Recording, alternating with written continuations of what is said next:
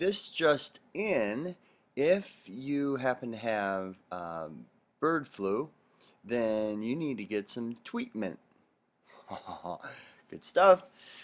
Now let's move on to some history. The war for North Africa and Europe. That's what we got ahead of us today. Concepts. Why was the Battle of the Atlantic considered important to Hitler?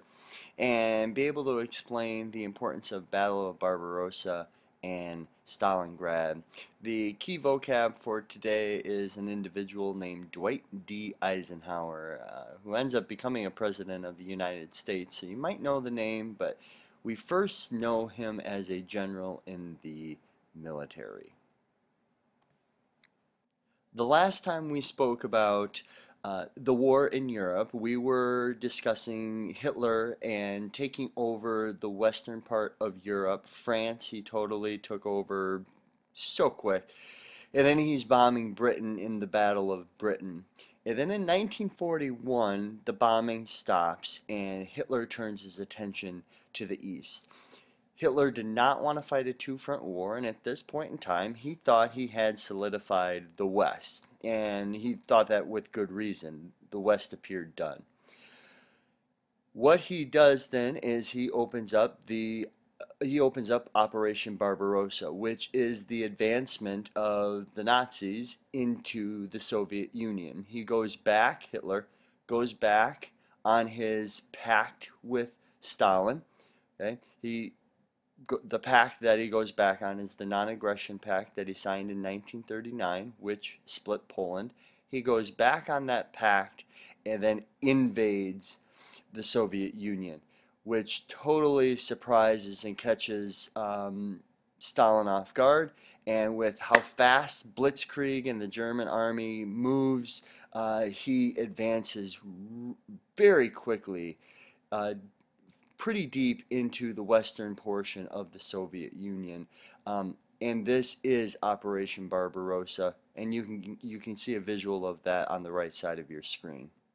While Hitler is advancing into the Soviet Union throughout 1941, the United States has just been attacked at the end of 1941 and has now joined the war efforts.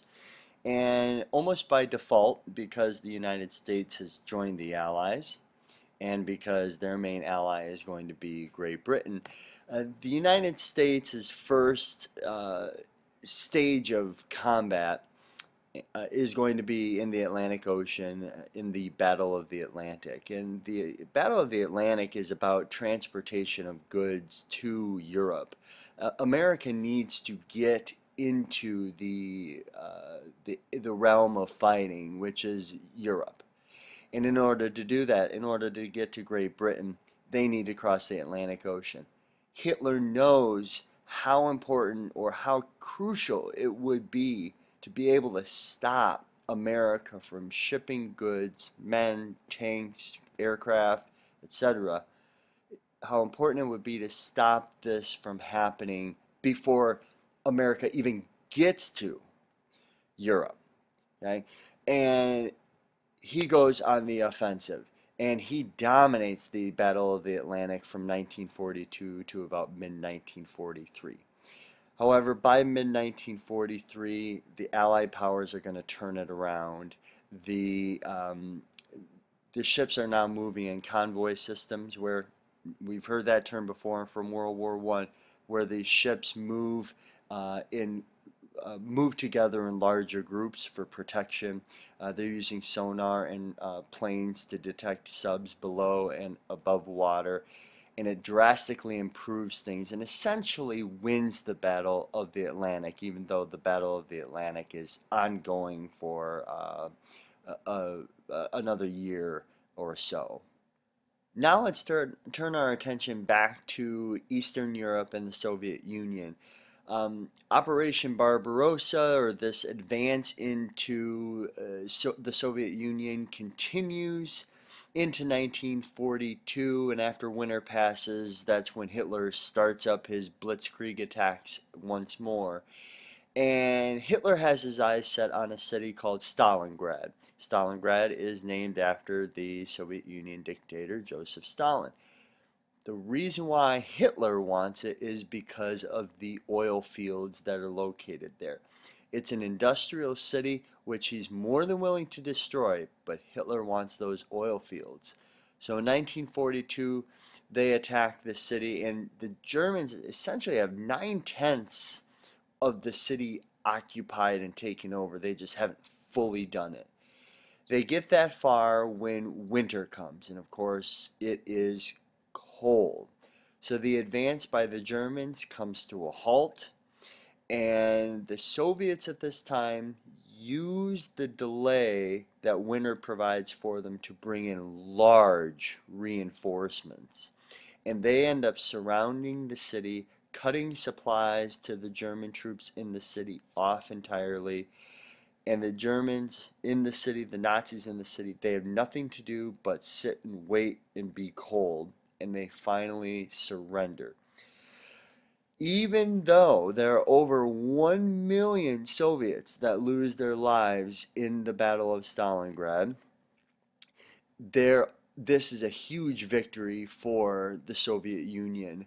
It's the first time the Nazis have been turned back, and it's a turning point because from here on out, the Nazis are slowly but surely going to be pushed back to the West, meaning the Soviets are making their way to, are beginning to take an offensive stance instead of a defensive stance.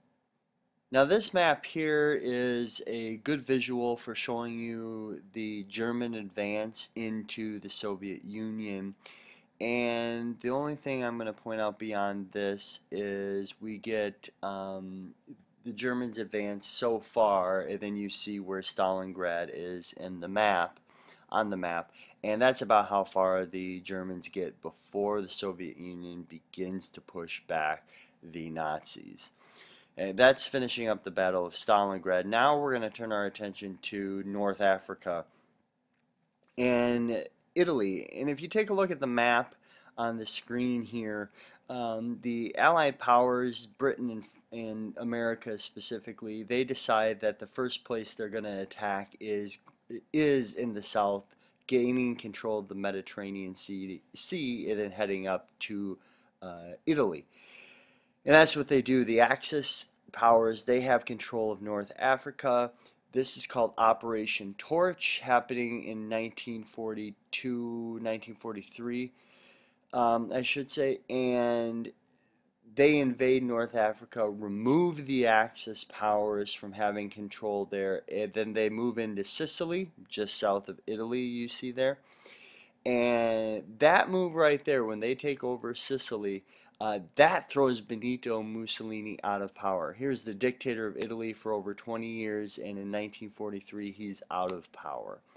With that said, the Germans still have control of Italy. They are running the show in Italy as far as the fighting is concerned. And they fight for approximately another 2 years before before Italy finally falls and is done for World War II. Now, that's all we're going to focus on today. We'll talk more about the war in Europe next time.